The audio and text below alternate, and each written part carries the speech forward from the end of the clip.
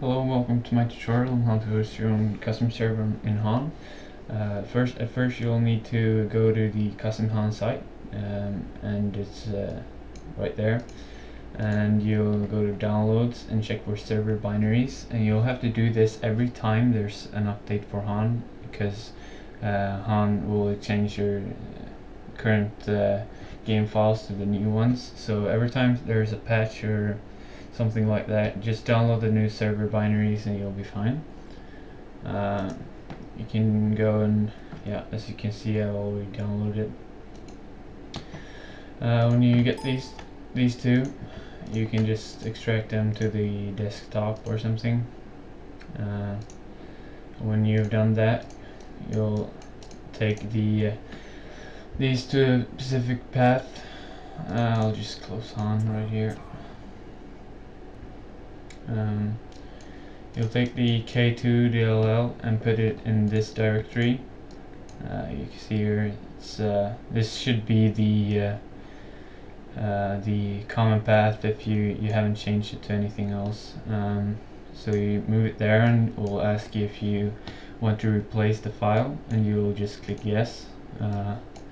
And then you go to this directory. It's just the same, but you go into the game folder, and it's the same there. You just it asks you if you want to replace, and you just say yeah.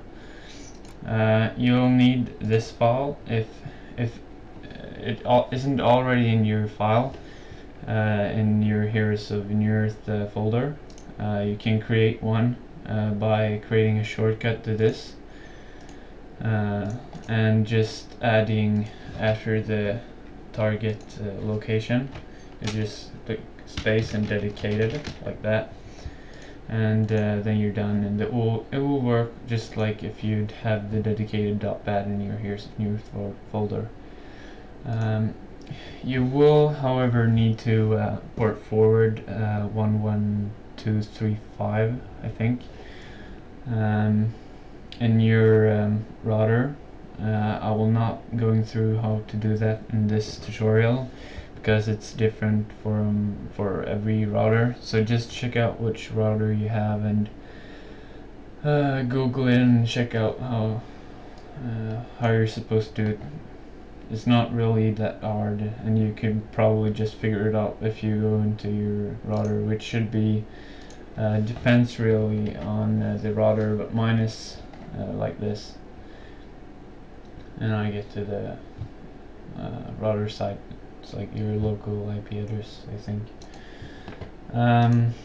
When you're done with this, you can start your server. You'll have to wait for it to load the first time. You can start HoN in the meantime.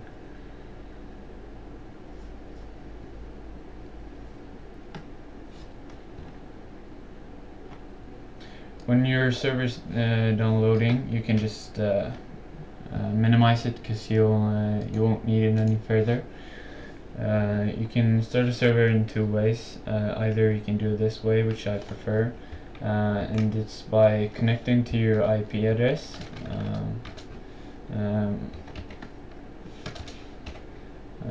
Since it's my local address, I can just press in my local, which you'll have the same. It's just 127.0.0.1, and after you're done that, you can use this, because you can put different types of settings which you'd like, and you can name the game or whatever you like. Just press enter. Because it's connected to your server, it will start loading the map in your server, which I can show you. Oh, I think it's already done loading.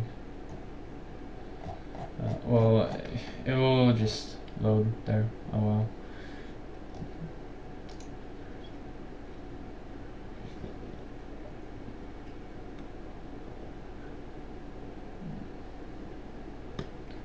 You can also host a server by using the custom UI, which you can find on their the custom HoN website.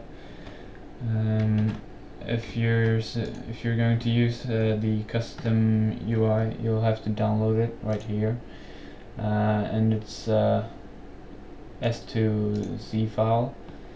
You can just cut it out, and when you're in your HoN folder in the game, you can just paste it right here and replace. You can just paste it right here, and the HoN will load it the next time you start it, and it will look like this. And you can use your IP address here, and if you want to create a game, let's call it test, and maybe I'll try True Devo, and I'll pick, and I'll host it right here.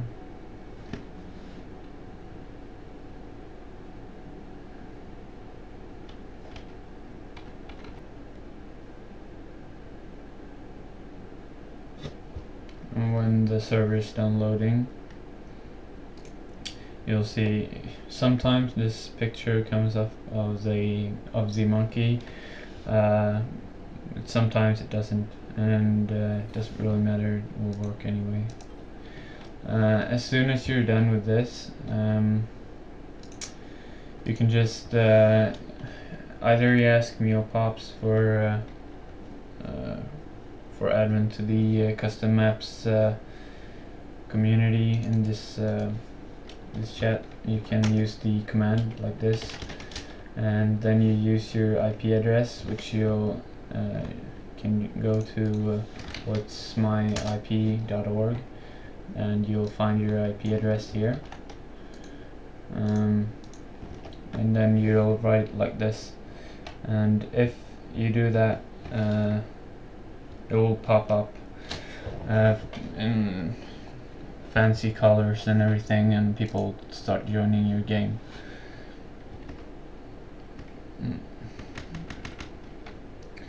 Well, that's basically it, and thanks for watching, and I hope you understood everything.